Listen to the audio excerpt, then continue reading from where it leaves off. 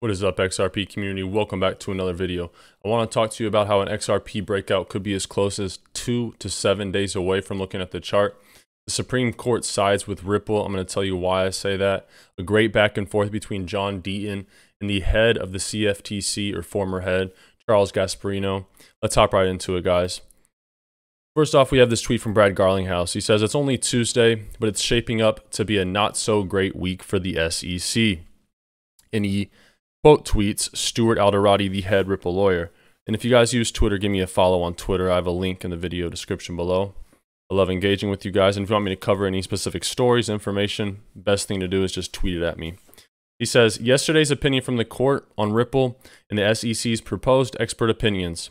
If you didn't read all 57 pages, we ain't got time for that. Here's the TLDR. Specifically, not only is the SEC's expert on reasonable expectations of an XRP purchaser struck from the record, but so is the expert who tried to say what caused the price of XRP to change." They're throwing out these SEC experts. On the flip side, our experts that explain how Ripple's contracts clearly differ from those in the Howey test, tax treatment of XRP, accounting treatment of XRP, and currency experts on XRP are allowed to stay in. So this is massive for Ripple. The SEC's experts are struck down, and Ripple's experts are not. As we have said throughout, we have always felt confident about our case, and with each ruling even more so. As always, guys, I give away $10 in XRP on the channel every day. To enter the giveaway, like the video, subscribe with notifications on, and comment anything in the YouTube comments below. The winner is in the video description below.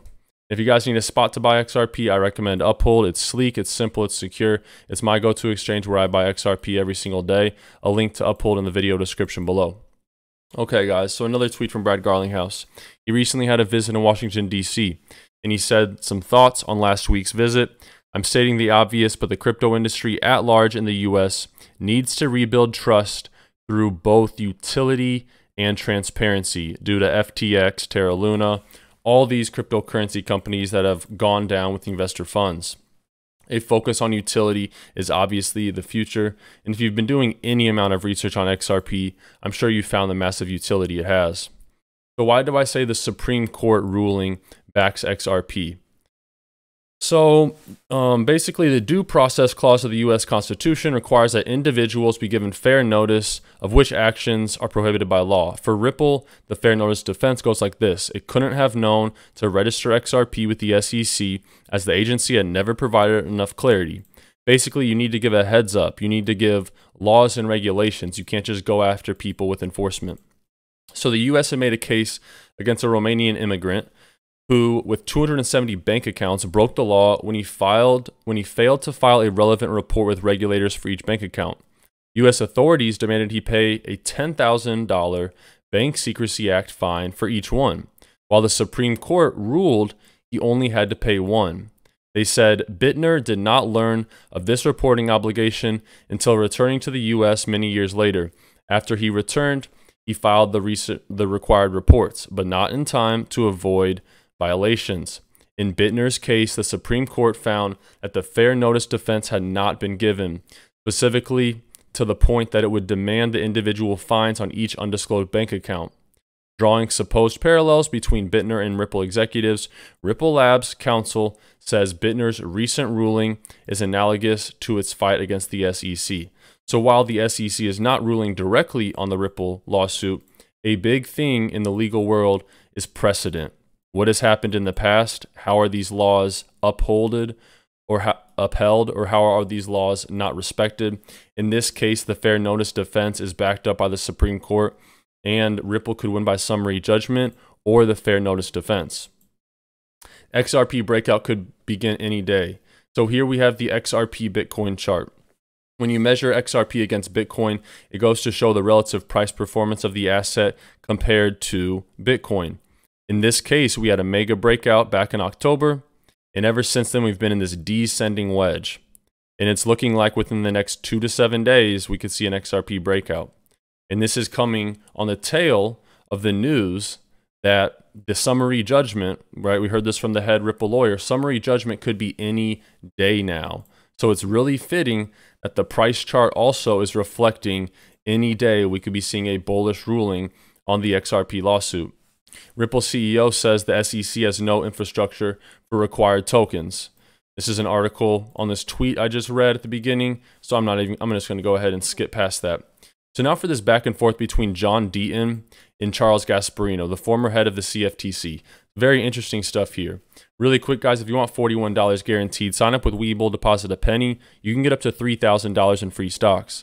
Now, typically, you're just going to get $40 to $300, but it's a great offer just for signing up, depositing a penny. You're guaranteed a minimum stock value of $40. Sell your stocks, close your account, do whatever you want, but don't miss out on this great offer. It does end soon. Link in the video description below.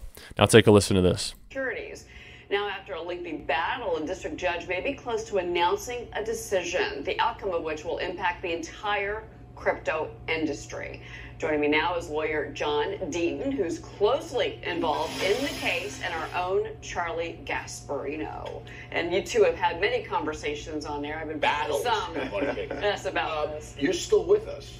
I mean, in terms of the case. Yes, I did. Explain. You're on the side of the Ripple shareholders, right? You're advising Ripple. No, I'm for the XRP holders. I'm sorry. Yes, the individual retail holders. We have 75,000 plus. I'm going to get a lot of crap for that. That's okay. But amicus curiae, the judge. I filed a motion to intervene. The judge said, "Well, I'm not going to let you become a defendant with those 70,000 people, but you can be amicus curiae, you can participate." And the SEC tried to get you kicked off. They fought us at the beginning, and then they filed motions, and they tried to kick me off, and you're still here. Lost. And we got a good victory last night. Okay, so victory last night was the judge basically said, you know, here's some, you could have these expert witnesses, SEC could have these expert witnesses, but what he really did was saying, off the checklist is the expert witness decision. The next decision could be summary judgment, correct? Which means she might rule from the bench, either in favor of Ripple or the SEC. Absolutely, Charlie.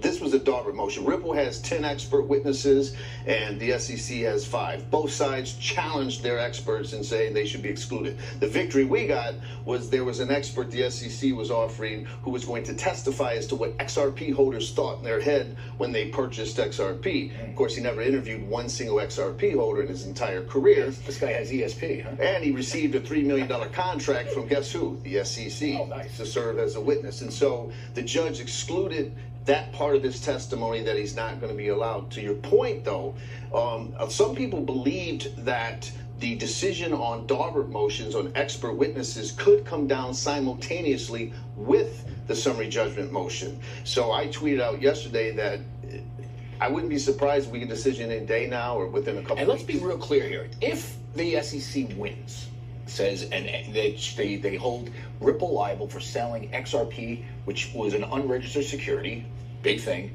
that means just about every crypto, except for maybe Bitcoin, and maybe even Bitcoin, could be considered a security, correct? Well, I mean, Gensler's come out and said that Bitcoin is the only one he's comfortable saying is a commodity. Right. So I think you can take Bitcoin off the table for that. Let's just say the SEC wins this, and a lot of people think they will, given what happened with Sam Bankman-Fried. It's going to be hard for a judge to basically side on the in crypto's favor.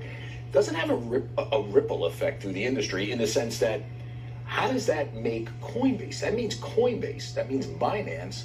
All brokered unregistered securities. Aren't they kind of on the hook? Well, it's going to be a huge precedential value if the SEC wins, because when you look at XRP, it was created in 2012. It was the third largest cryptocurrency in the world when the SEC sued Ripple. It was traded, Charlie, Cheryl, for 7.5 years in the United States and around the world openly and fairly without any interaction from the SEC. And then the SEC comes in 7.5 years later, after it was declared convertible virtual currency by the FinCEN, and declared by FSOC as virtual currency, by the Government Accountability Office as a virtual currency utilized in a decentralized platform. After all of that, the SEC comes in after all those years. Okay, they still have a strong hand.